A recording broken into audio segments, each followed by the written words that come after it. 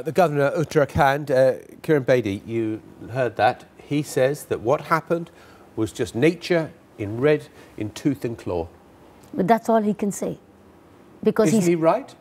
He's absolutely wrong. Because if he admits negligence, then he can be criminally liable for these thousands of deaths. Because it's been a total failure of administrative and political leadership. They were expected to have had a plan. You need to have a pilgrimage plan.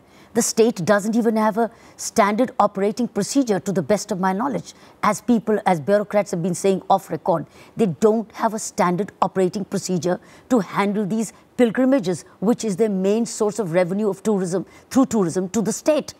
So no prior coordination of all responding agencies were there. The army, the police, the paramilitary, the disaster management, the health, the volunteers, the temple managers.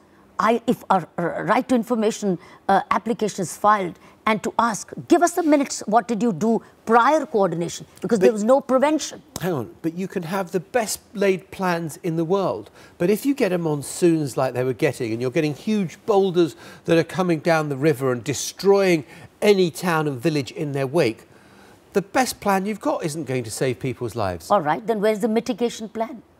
You can have these heavy rains, that's not the first time, but where is a laid down mitigation plan in anticipation of heavy rains? They didn't even have. What they brought in later, that is a plan which actually should be in place every year. So therefore, where were the emergency health camps? Something like which they're putting in later, which should be the order. Whether it rains or it doesn't, does not matter.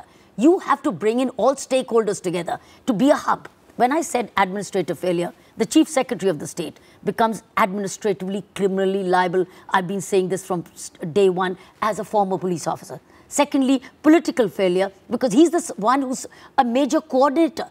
And do you know what? Further the failure goes up because the Prime Minister of my country, is the chairman of the National Disaster Management, which too was to be playing a major coordinating role. There was a famous quote from Indira Gandhi saying that environment is a luxury India can't afford.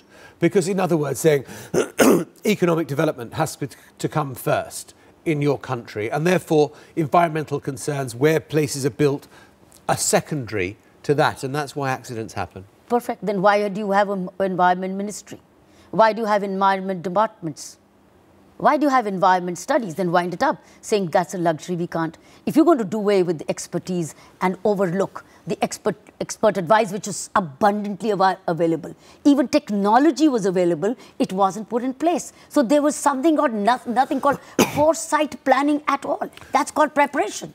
But you say that. Maybe there wasn't the money to put in place that sort of thing. Where's the money coming from now? So is the money only available for disaster? Why can't be money there for preparation and prevention? Because preventative is very expensive. No, on the contrary, it's a disaster which is going to be expensive because all those thousands of lives have gone. It's where you value lives. Ask that one life which is gone. They've lost livelihood and families. I said in my introduction that you were a social activist. I mean, presumably, a disaster like this is very good for your political campaigning. I'm into no political campaigning. I'm into non-political campaigning. For me, I'm a non-political social activist. I'm not politically aligned, and nor will I be politically aligned. I'm India aligned. I speak up for causes, whether they are left, right, or centre, it doesn't matter. And do you believe that the failures that you describe are a question of bureaucratic bungling or corruption? Well, when corruption overtakes, there has to be no bureaucratic performance because the whole intention and priority becomes different.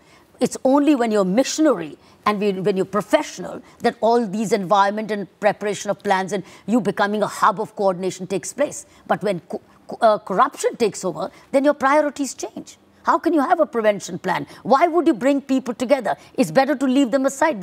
Nobody asks you any question. That's when corruption actually totally hurts. And most of all, the poor. Kiran Bedi, very good to talk to you. Fascinating to hear your views. Thank you very much indeed for being with us here on Global.